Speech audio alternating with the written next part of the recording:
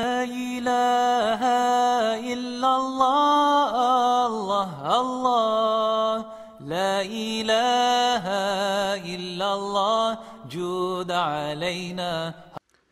Bismillahir Rahmanir Rahim. After praising Allah subhanahu wa ta'ala and sending salutations, peace and blessings upon the best of creation, the jewel and crown of creation, the beloved of Allah Almighty, the coolness to our eyes, the purpose of our lives, the reviver of our hearts, the inspirer to our minds, the awakener of our souls, the most honored one, the most praised one, the most generous one, the most kind one. Undoubtedly, he is the most beautiful one. None other than Sayyiduna Muhammadur Rasulullah sallallahu ta'ala alayhi wa ala alihi wa ashabihi wa barik wa sallam. We have just a few days left until the month of Shawwal passes us, leaves us, and we enter into the month of Dhul Qa'dah, and after Dhul Qa'dah is the month of Hajj. Many brothers and sisters around the world are preparing themselves for the great pilgrimage, the Hajj, from wherever they live around the world to the Holy Land, the most blessed lands of Makkah Mukarramah, and thereafter ziyarah to visit the Prophet sallallahu alaihi wasallam in Masjidul Nabawi in Medina Munawwara. And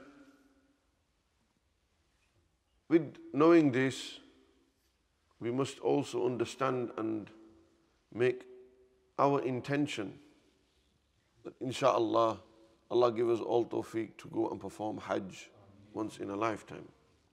He who performs Hajj without any swearing, without any quarreling, without any arguing, which is common during that time. If you've ever been to the Haramain Sharifain for Umrah, there's a lot of hustle and bustle. There's a lot of people there. You know, there can be up to 3.5, 4 million people performing Hajj. And that's a lot of people, a lot of characters, a lot of personalities, a lot of different ethnicities, backgrounds, people of different cultures, all in this one place. Of course, there's going to be to and fro's, there will be issues. Hence why the Prophet ﷺ specifically said that he who performs the Hajj and he does not, no rafath, no fusuq, no swearing, no backbiting, no lying, no arguing, no quarreling, no shouting, then he shall return home with all his sins washed away, just as a mother gives birth to a newborn child. We know that a mother giving birth to a child, that child is ma'soom. He's sinless. He enters this world with no sins in his accounts, no problems, no issues. He doesn't come with a list of sins that maybe his parents committed. He doesn't inherit this. He doesn't receive this. He comes into this world ma'soom. He comes into this world sinless. And that's how a person will return home who does Hajj, how Hajj should be done. He'll return home with no sins to his name. Allah will forgive all of his sins. And that's the intention many brother and sister set out with when intending to perform the Hajj, that Allah forgive our sins and that we fulfill this obligation, this fard. Hajj is fard. Once in a lifetime, if you have the finances, you have the physical ability, if you have the physical ability, the finances, you are able physically, you are able financially, you are able spiritually and emotionally, then such a person would set out to perform, would make intention and perform his Hajj. And this is how it should be. This is how it should be. The Hajj is once in a lifetime opportunity for many people, and I don't know if many of you have researched and found out that the prices of Hajj now this year is at least a basic package of around £7,000 to £8,000. And those who want a bit extra, then it's around £9,000 to £10,000, £11,000. And I don't see prices falling. I don't see prices dropping. And that's not because the people who are taking people to do Hajj, they are, of course, making what they make on there. They may make £500 to £1,000 to £1,500 per client, per customer. And they are facilitating, they are organizing, they've got a job. That's a job in itself. Whether it jaiz banna ya nahi banna, that's another question. But they are tour operators. That's their duty. That's what they've got the license for. They may have 100 visas. And through those 100 visas, they'll sell them a package. So that will include hotels. They've organized and arranged the hotel. That will include transport. They've organized and arranged the transport. That includes airline tickets. They've organized and arranged the airline tickets with the airline companies. So it's a job. Somebody has to do this. If they're not going to do it, you would have to do it. And in the Hajj time, in the Hajj season, it's very difficult to get a visa unless you go with somebody who is accredited by the Ministry of Hajj. So those travel agents who are accredited, for example. So this is just a bit of insight into this. And then not only is it the prices have gone up, one of the reasons for that is what? One of the reasons for the prices going up is the global inflation. The global cost of living has gone up. Many countries are going through difficulties. Look at us in this country. The price of fuel hasn't dropped. You know, it's going up to 183, 184, then it goes down, and we think maybe it's dropping and it's 179, 178 before it hits back up again. So the price of fuel, the price of utilities at home, how much electricity, gas, water bills have gone up. You know, there's a sharp increase, and in October it'll go up again. Even though the Chancellor of Exchange, he has put 15 billion towards easing the cost of living in this country, I mean, it's still difficult, very difficult. Those of you who are in the restaurant trade, those of you who know people who are in the restaurant and takeaway trade, oil is a big part of the fryers, a big part of the industry. A barrel of oil, how much now? 37, 38, 39, 40 pounds, some 45 pounds. I was talking to major wholesalers who wholesale to businesses, and they said that the profit margins are reducing. There's not enough profit in this industry now as it once used to be. And that's just the global cost of living around the world. Especially here in the United Kingdom, it's expensive now. Everything has increased, expensive. Everything has increased, but if we were to increase our fees at the madrasa, they would say, why are you increasing? And they would not understand that this is the cost of living as well. Yani, when it comes to religion, there shouldn't be no increase. But when it comes to the dunya, we'll happily say, yeah, we've got no choice. We can't live without fuel. We can't live without food. We can't live without oil. We can't live without these things. We need to live. But what about living without education? Those who provide education, those who teach, they have families to feed as well. They have houses to run as well. You know, the perception is that the one who is an imam or a maulana or a sheikh or a ustaz or a mudarris, a teacher, that he should be living the most simple life. He must be living the most, he needs to be living the quiet life. He shouldn't be living the high life, or he shouldn't be living a comfortable life or a good life. He should be, because, we said, dunya sijnul mu'min, the dunya is a prison for the believer. If it's a prison for the believer, how does a prisoner live in a prison? He doesn't wear much flash clothes, he doesn't have much time. We misinterpret and misunderstand the hadith. And we'll use this hadith against the ulama, or we'll use other hadith against the ulama and say, oh, he can't live. Yet we fail to understand that during the Ottoman rule, when the Ad-Dawlatul Uthmaniyya, the Ottoman Empire was ruling in the world. We live in the supposed free world now. We live in a world of capitalism and in a world of materialism. We live in a world of where it's dictated and run by the media and so on and so forth. In this is the modern world that we live in. But if you know history of Islam, Islamic history, you'll know that the Ottoman Empire collapsed in 1920s. Before then, for over 400 years, the Ottomans ruled throughout Europe.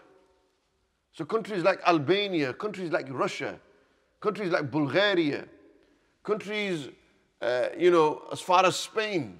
I mean, Islam was in Spain for over 800 years. Tariq bin Ziyad went there. There is so much Islamic history in Europe, but we don't get taught this, we don't know this. And during the golden age of Islamic history, when the Ottomans were ruling over the European countries and European land, over this land, from as far as, even if we all credit, or historians, modern day historians credit Christopher Columbus as the one who discovered America. But the truth and reality, it was a Turkish alim who was great at sailing over the seas, who actually drew the first map of America. Was a Turkish Muslim. From Istanbul he set out. 200 years before Christopher Columbus. 300 years before Christopher Columbus. But the Western history tells you, oh no, it was Columbus who went and he sailed the seas till he arrived in the new land, in the new world, which was discovered supposedly as America. Islam had already reached there. So the Ottomans had a hand as far as the new world in America, South America, to Spain, all across Africa, even as far south as South Africa. They went all the way east towards China. The Ottoman Turks, they had control over these lands, they ruled over these lands. And who were the highest paid public servants? Who had the highest wage as a professional in the community? It was the Imam, the Maulana, the Sheikh. He was given the best house, he was given the best mode of transport at that time, he was given the best clothes to wear, because this was the person who represented Islam. He must represent Islam the best. Yet today we say, Imam Sahib, tusi kyun vaddi gaddi chala rahe ho? Kuthu gaddi aayi hai? And this and this. We get it all the time. People don't say it to me, but we know people have these discussions. Hey, bare Imam Sahib, bro. Flane Imam Sahib, flane Peer Sahib, flane he, flane ho. If Allah Almighty has blessed them, given them, as long as they're not taking from the public's funds, if they are earning this, then they have every right to spend this how they will. We're happy to pay, in terms of our, as parents, we are happy to pay 20, how much is it for children's, what do you call it? Not dinner money, not the dinner money. Dinner money is not that, it's about £5, £10. Fees? Not the fees when they do the booster classes and what? Tuition. How much, when you go send your child to do GCSE boosters or A-level boosters or SATS booster classes, how much are they paying an hour? for tuition classes? How much? 20 or 30 pounds. An hour. 1 hour they'll pay 20, 30 pounds. They may say, I'll send my son maybe 5 hours this week, 3 hours this week. Yani we invest so much because we know if they get their SATs results, they'll get into good sets in their class in secondary school. If they get good GCSE results, they'll have good opportunities to do A-levels. If they get good A-level results, they'll get to go into the degree that they wish. And then if they get a degree, they'll graduate. Sadi vi izzat, ina di izzat, we're happy. Bande daad desan ke subhanallah, mashallah, tusne puto doctor sahab bani gaya, wakil bani gaya, vagera, vagera. We'll spend a lot of money on this. We'll spend a lot of money, but the priority and the question is, what about the deen? It comes back down to, well, how much are we investing into our children's Islamic education, the religious education, education of the deen, for example? How much are we investing in respect to this? And then this is where we will and and we'll say, no, this is not enough, this is not enough. Or this is too much. This is too much. And we must ask ourselves, what is priority then? For knowledge of the dunya is as far as the dunya. Becoming a doctor, a lawyer, an engineer, becoming whatever it may be in whichever field, which is a good thing. I'm not discouraging people to go out and seek knowledge. If becoming a doctor, you're saving lives. But look at how much Allah Almighty, look at how much we appreciate the services of a doctor that reflects in the wage that he receives. A doctor would be on what, 70, 80,000, a surgeon maybe 100, 150,000. It reflects on the level he's saving people's lives. And a true alim of the deen, alim Rabbani, he is saving people from the fire of Jahannam. He should be getting double the amount that a doctor or a surgeon would receive. Why? Because not only is he saving that person's dunya, he is also saving that person's akhirah. Maybe he says one word that will guide a person and say, look, I heard his bayan, I heard his speech, and I've changed. I've started praying my salah. I went and sat in his company. And whilst in his company, I increased my iman and I maintained my salah. He encouraged me to go and perform Hajj. I heard his bayan and I did. Yani, what price can you give to someone who guides you into the deen? There is no price in reality. Allah is the one who will give ajr to that person. But the truth and reality is that we've got to understand and appreciate that those who are working within this field, the field of the deen, that what they deserve, what they are entitled to, should be equal if not more, as in the time of the Ottomans, should be equal if not more than those that what we see people around. And this is very important to bear in mind and very important to understand. We must change the mentality of people. The mentality of people, I know many masjids, they will give the Imam Hafiz Sahib who does the Jamaat, they'll give him £100 a week. Mentality is that Hafiz Sahib ki khatma par bulao na, ta 20-40 pound laprai de unna ki, 20-40 here, 20-40 there, 20-40 there. Like this, bale unna 2-3 so jehdi committee banni, unna committee bhi ban jandi hai. Now they will be claiming benefits as well. That's what's happening. Instead, why can't we in our masajid have a wage structure? That we give our imams a fixed wage. That we will pay you, but then we demand, we expect the following. That you be on time for your prayers, that you lead the prayers, that you deliver the sermons. That we expect and we demand what? That you have to be there for the community.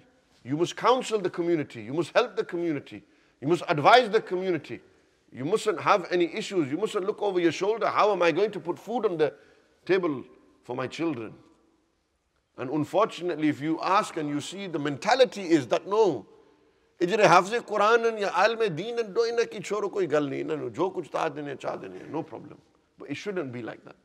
We shouldn't be like that. We must respect them. And when you pay someone for the ilm that they pass on, or for their services.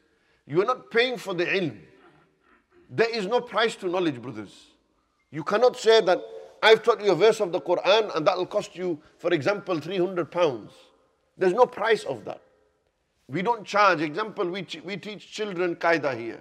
We start from the Alif Bata all the way up to Juz Amma, Nurani Qaida, Ahsanul Qawaid, Juz Amma, from Juz Amma to the Quran. They recite the entire Quran to the ustaz once, twice, and then they leave. Along with this, we teach them Seerah, we teach them Fiqh, we teach them Aqidah, we teach them all the sciences that every young Muslim should know. How to pray, what the kalimas are, what the du'as are, when you wake up, when you go to sleep, etc. This is all part of the syllabus that we teach in our madrasa, for example.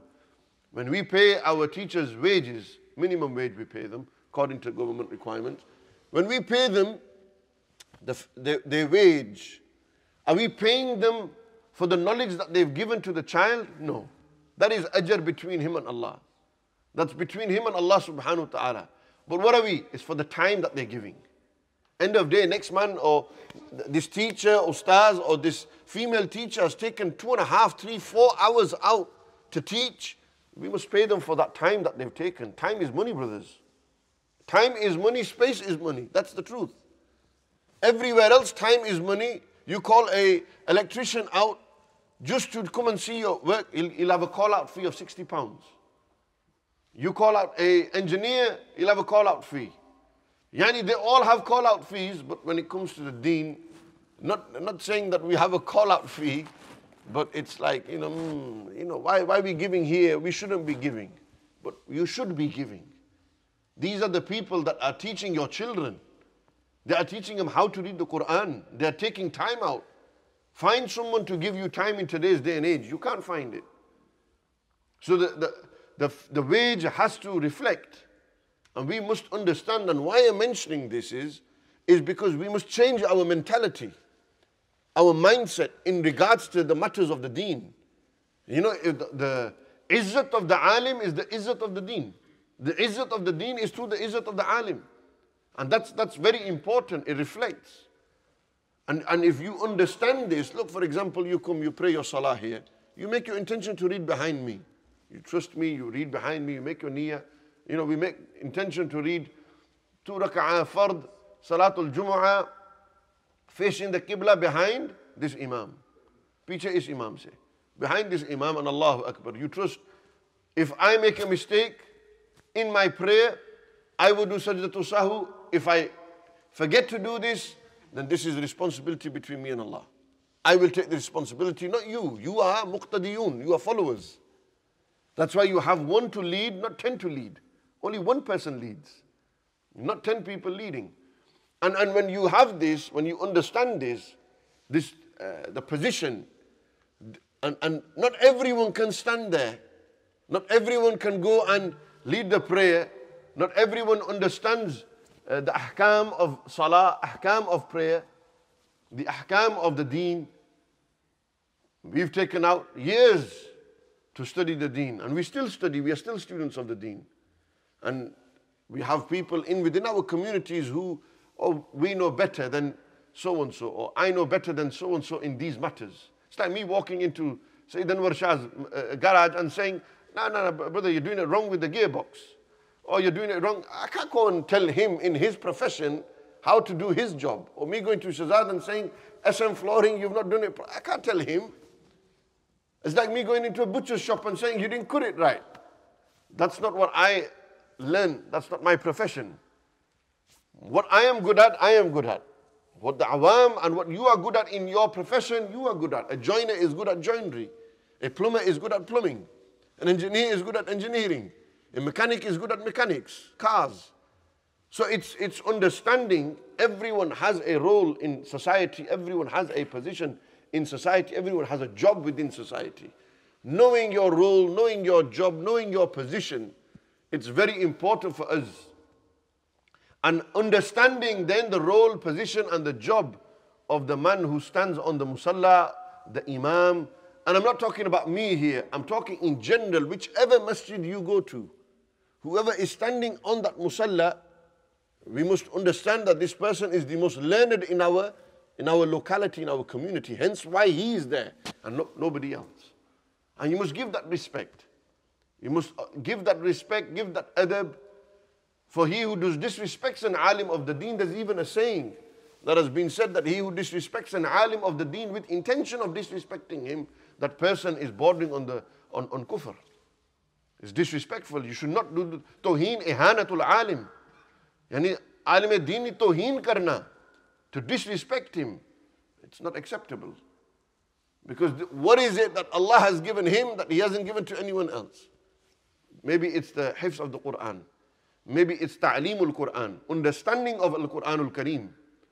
And it's very important that we keep this in mind and we change our mindset and mentalities. Our mentality is a bit old school. I mean, here in this masjid, we're okay. We have a lot of young people. We don't have no committee here. We don't have no Sadr Saab and Khazanchi and this and this. No, there's brothers, they come, they volunteer, they help, they assist. And we maintain and we run this masjid, alhamdulillah. We run this organization, this setup. And we continue and carry on with this. And it's very important that we try our utmost to create a future for our children that will benefit them. That's our job and our duty. As parents, as teachers, as ulama, as imams, in positions of authority, in positions of responsibility, that we are creating the best possible future for our children. How do we create the best possible future for our children? Well, we have a madrasa system. We are always looking to improve. And that's the best way, that we look to improve the madrasa system for our children, that it creates the best possible future for them. And you mustn't neglect, every parent sitting here must not neglect and must not ignore giving their children the best possible Islamic education, knowledge of the deen. This is the age to give them that knowledge. Otherwise, when they reach a certain age, look at how many young fathers who are sitting here, when they went to masjid and madrasa, they read the Quran. Then they got busy in the dunya. When we say busy in the dunya, busy with work, busy with the mortgage, busy with family, busy with children, busy with the wife, busy with friends, and we then slowly get away from the deen.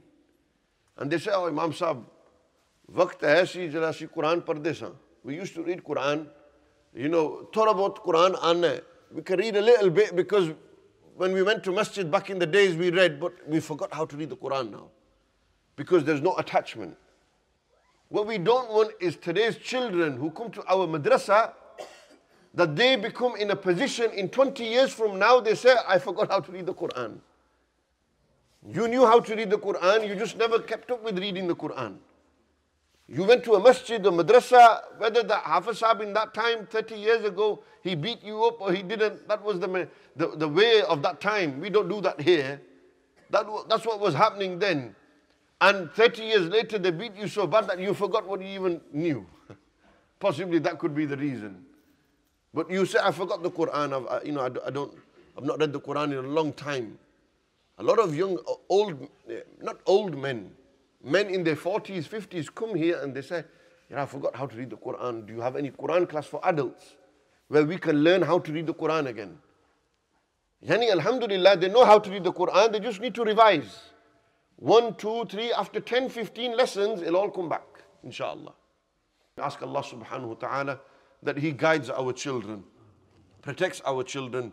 Allah guide us, Allah forgive us, shower mercy upon each and every one of us. وأقول قولي هذا أستغفر الله لي ولكم وآخر دعوايا عن الحمد لله رب العالمين. لا إله إلا الله الله الله لا إله إلا الله جود علينا.